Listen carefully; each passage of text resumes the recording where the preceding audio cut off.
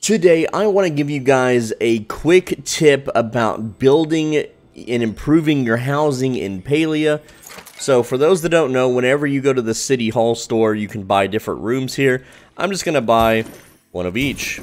And I'm going to show you why a little bit later in the video. Let's buy a fireplace. I'm not buying the Harvest House. The only reason to buy the Harvest House is if you want to have multiple different houses on different plots. So, you cannot place this down if you already have one placed down, and because after the first, house building quest you technically have one, there's no reason to buy this unless you want multiple plots. But, let's just buy another round. I bought one of each, so now I have two of each. And the reason that we're doing this is so that we can invest time now, because everything I just bought takes real life time to build. So what I'm going to do is I'm going to spend the time to build it now, and once it's built, you can simply just put the fully constructed building into storage, and then you can plop it back down wherever you want and configure it however you want without having to wait 8 real-life hours to do it again. So let me show you what that looks like and how that works in case you're still new to expanding your house in Palia. If you're still new to building your house, I'm just going to show you. It's pretty simple. It's very intuitive compared to other games in this genre, in this niche, in the cozy sphere, so to speak. Very simple stuff. So, also, there's a bug right now where not all of the gardening plots properly load. I don't know what's going on, but I can't touch. There's actually crops here. I can't touch them, and I can't I can't get them. But hey, they'll fix it eventually. So, when you press H, you'll see that I have a bunch of random stuff going on, right? I have like these random fireplace add-ons, and these things take a long time to build, right? So, let's say I just take this fireplace and just remove it. There we go. We've removed the fireplaces. So now I have here in our housing section, I've got fireplaces. So we can just throw one down, and then throw another one down, and then there we go.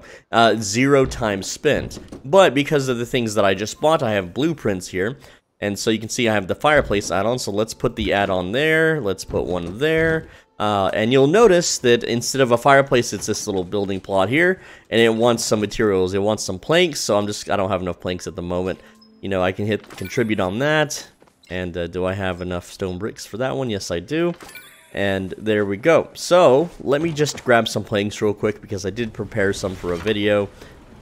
Let's go ahead and yoink them out of here. Well, I don't know if that's enough. Might have to edit this video. But, let's see. Yeah, that is enough.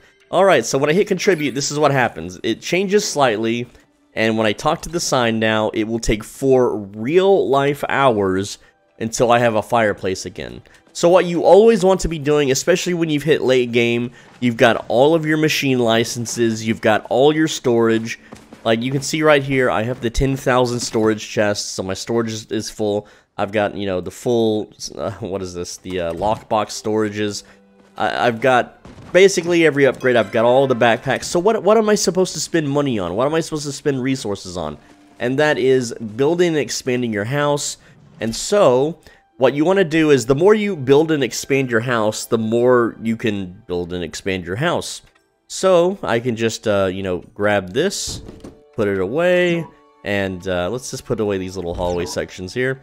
And I want to keep the big ones because I can, attach more stuff to them. So, let's start with more big rooms. We'll put a big room there, and we can put a big room there, and I can put a hallway here, and a hallway here, and can't put a small room there or there unless I use the writs to unlock these. I'd have to buy writs for that.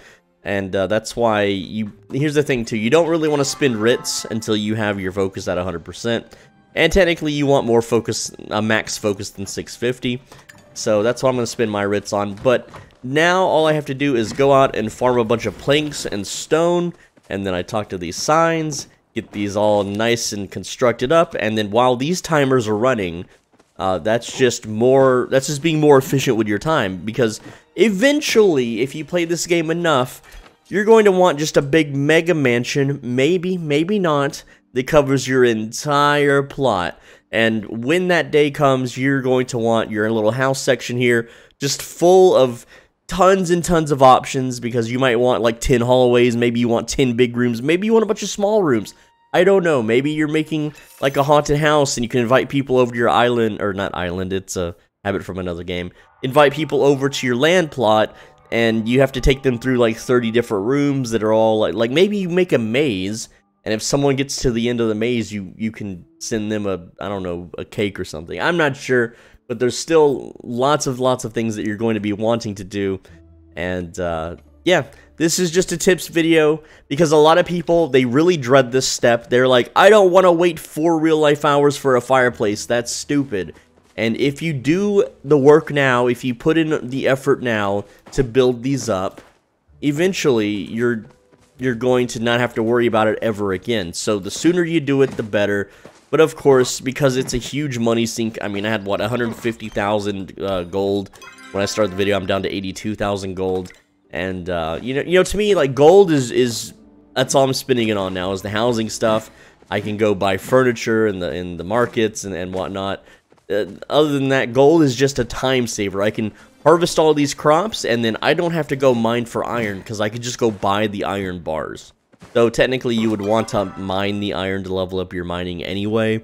So it's really up to you how you want to play the game. I'm not trying to tell you how to play the game. I'm just trying to tell you how to save time in the future by letting you know that you can build these now, and that once they're built, you can just pick them up and tuck them away in storage in your magical ethereal dimension storage box or whatever, and you're good to go. You're all set. Like, can I add anything? Wait, I think we already established I can't add anything. You can also pick up the whole house and kind of scoot it over a bit. There we go. And can I add a 9 by? Yeah, we can add a 9 by 9 there, and then I can maybe scoot this back a bit like that. And maybe add another 9 by 9 there. See, look, I have like, every corner is adding construction. So, very nice, very cool. I've got lots and lots of farming I need to do, because each of these are going to take hundreds of planks. And, you know, chopping wood, it's pretty easy. You can get plenty of wood, right? And these things, they're fast. Like, a plank of wood is 40 seconds. What to do, right?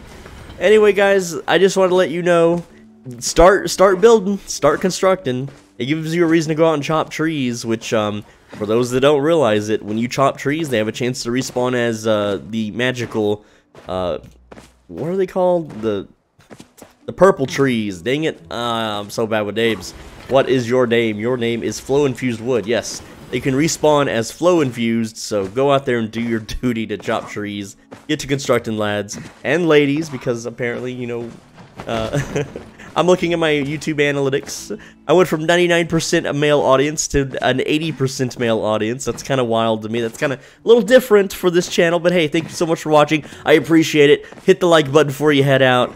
And here's the thing, right? Please subscribe, because I'm so close to 100K. It's my lifelong dream just to hit that number before I die. Thank you so much once again. On the right side of your screen is a video you should absolutely click.